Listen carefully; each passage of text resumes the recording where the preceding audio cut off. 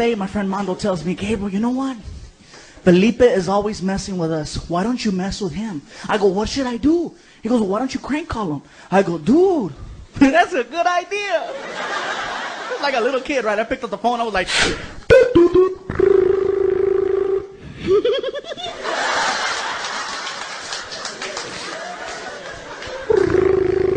We're so stupid. Hello? Hello, sir. Hi, this is the front desk.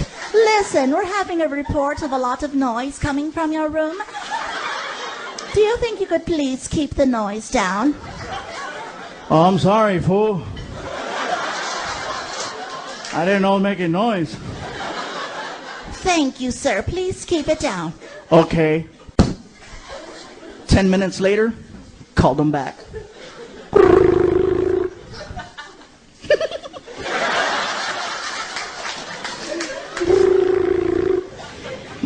Shut up, dude, shut up. Hello? Hello, sir? Hi, front desk again. Listen, obviously you did not understand what I said earlier about the noise. You need to keep the noise down. But I'm not making... Sir, listen!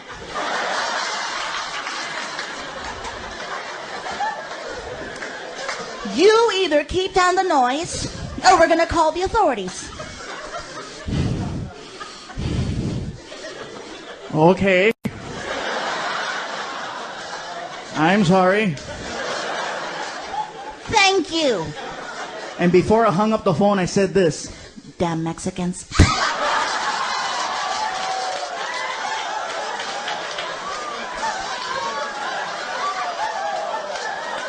Woo! You guys swear to God the Mexican Revolution started all over again, man. He was mad. He came running over to the room, right? He started pounding on the door, right? Open the door.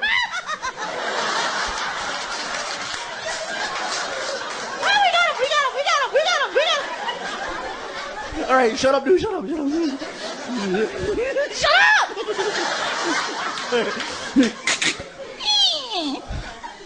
What's up, dude?